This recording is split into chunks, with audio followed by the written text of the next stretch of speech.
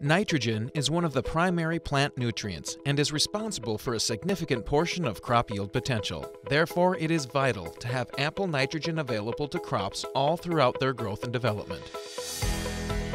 One of the most important nutrients that we talk about, and ones that get growers' attention, is nitrogen. It tends to be one of the more expensive portions of their fertility program. Crops like grasses, even your yard, take a fair amount of nitrogen. Nitrogen is one of the primary nutrients, and its interactions in the soil require a lot of management to ensure that nutrient is available for crop production. Because the nitrate form of nitrogen can be leached through the soil, we need to make sure that we're watching the applications in relationship to the CEC of the soil so we know how much our soil can hold and how much we can apply in a single application. Due to the high requirement by many crops on nitrogen, we have many ways and methods to apply it, from 2x2 application to wide drop to foliar applications. The concern would happen to be there are limitations what you can do, where you can put it, and how much and quantity that you're going to use. Because sandier soils have less holding capacity, nitrogen can leach through that profile. So an easy way to calculate how much nitrogen your soil can hold is you look at the CEC on your soil test and multiply that by 10 to figure out how many pounds of nitrogen can be applied in a single application. Keep in mind, most soil tests are only representing 6 to 8 inches. The roots of a plant go much deeper than that, and nitrogen is mobile. So if you want to know the full picture of what's available to the plant in usable form, a deeper nitrate sample may be required. Your organic matter is a good source of nitrogen for your crop. Typically, a soil releases 20 to 40 pounds of nitrogen for every 1% organic matter on a soil test.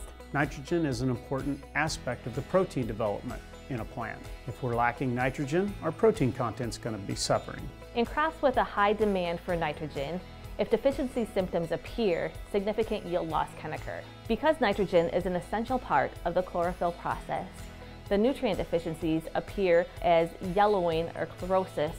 Nitrogen deficiencies start on the lower leaves of the plant to the midrib and works its way out.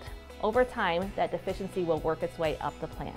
This is opposite of what potassium is. Potassium does occur on the lower parts of the plant, but that starts on the leaf margins and work their way in. Other nutrients affect nitrogen's availability. Magnesium is one of those. So as you increase the magnesium level in the soil gets tighter. When the soil gets tighter, the roots have more of a difficulty pulling the nitrogen that is available out of the soil.